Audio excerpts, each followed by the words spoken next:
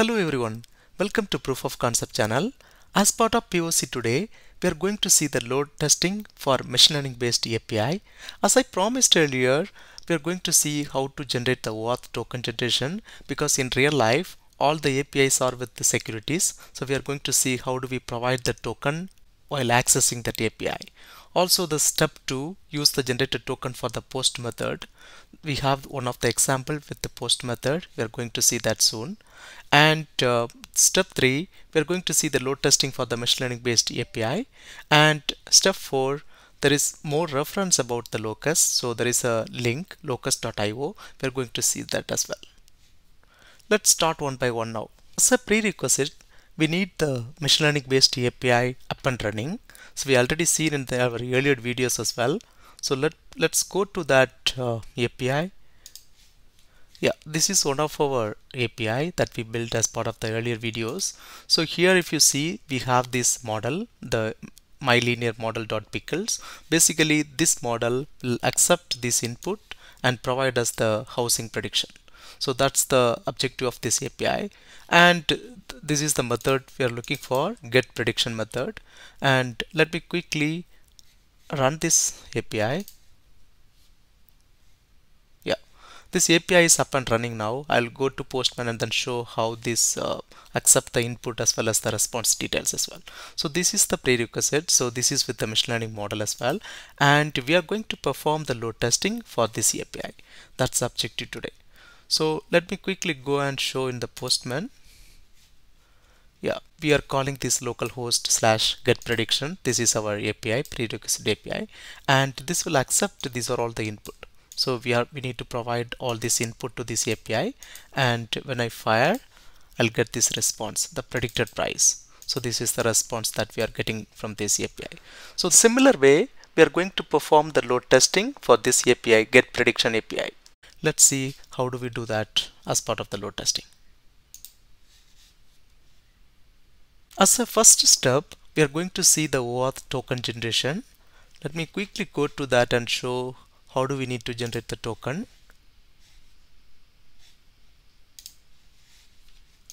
Yeah, so here we are here. If you see here, this is the method for generating the token, getAccessToken method. So this method accepts this username, because when you generate the token we need to provide the valid username and then the valid password. And then we have this request.post method. Here we are providing the URL. This is the OAuth URL, and then this will accept the username and password and client ID and then client secret. So these are all the input to this this method: username, valid password, client ID, client secret. When we provide these details, this will respond to us with a token, access token. So that access token, we are taking that access token as part of this method, get headers. So this method content type application/json, and then the API key and access tokens. So this is where we are feeding the access token as part of this API. So basically we are going to call this get headers method as part of our files. So that's the step 2. If you see here, so while you are calling this machine learning based prediction method, get prediction, so we are just providing the headers equal to get headers. The get headers is this method for the get headers. I'll provide all this source code and then the details as part of the description. So don't worry about the code and all. So I'll provide all those details. But this is how we need to call this API. So when you come to this step 3, like I have one sample API. So we are calling our machine learning API from here. Basically this need a payload, so I'm just providing the same payload as part of the Postman I given, the same payload I'm giving, and then the client.post method, because this is the post method. So I'm giving post get prediction and then the data, so the whole payload I'm giving here. So here we have the two functions, json.load. Basically the json.loads convert the JSON string to a Python dictionary, and then this json.dumps, this will convert the Python object into the JSON string. So those two methods here, and we are giving the headers. As part of the headers, we need to provide these details. If it's a real API, then you need to provide this get headers as part of this method. So here you need to provide that get headers. So yeah, that's all. And then so you are expecting the response dot text. If it's not success, we are throwing an error. That is the part here. Yeah, this is the simple test that we built for our machine learning API. So this is calling our get prediction API and then returning the predicted values. Let's see how this works right now.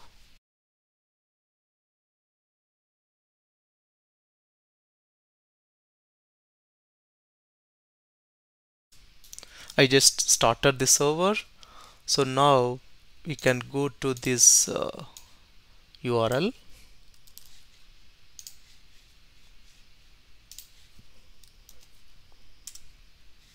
Yeah, we have this UI right now.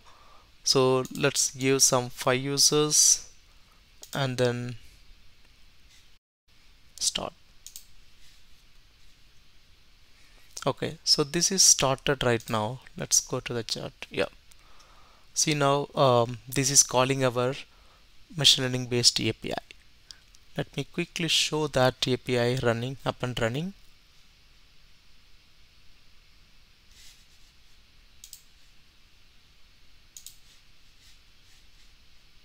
Yeah, see here we are getting the calls to this API. We are getting the request and then the response. So the response will be the prediction. So now this is calling this ML based API.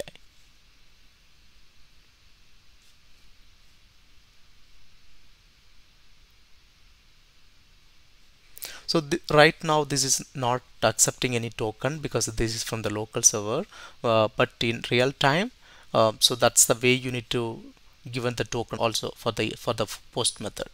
So right now this is not accepting any token, but when you get the token, that's the way you need to simulate it. Yeah, let's go back to our the locust file. So now you see our load testing is up and running.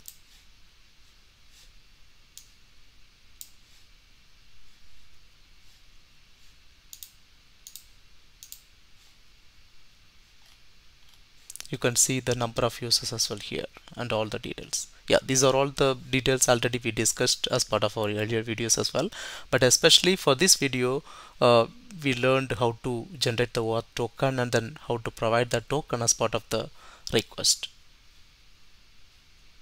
Yeah, let me quickly stop it, and you can view the reports as well and then take a look on, yeah, how many requests that we fired and then the response time details. Yeah, all if any error messages, that also we can see as part of here. All the details we can see here.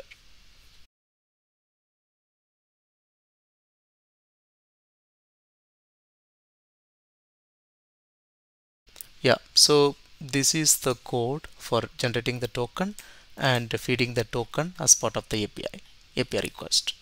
So the headers, you need to provide the token details.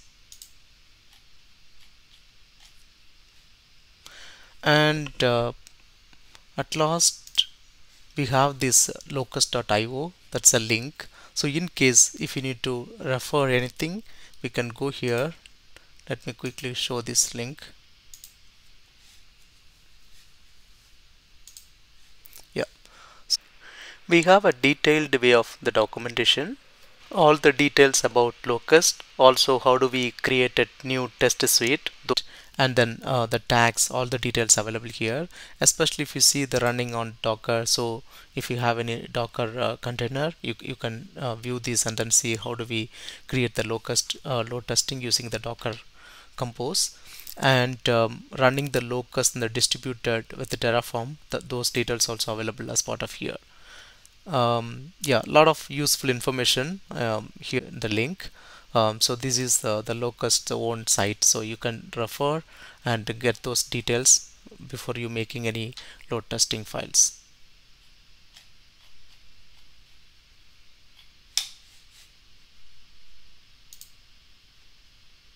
Similarly, for the further reading knowledge base also you have, suppose you need to read more about like Locust and then where and all this has been useful, those things you can read it here. You have the frequently asked questions also. Thank you so much for watching. I hope this video would be very useful for you guys.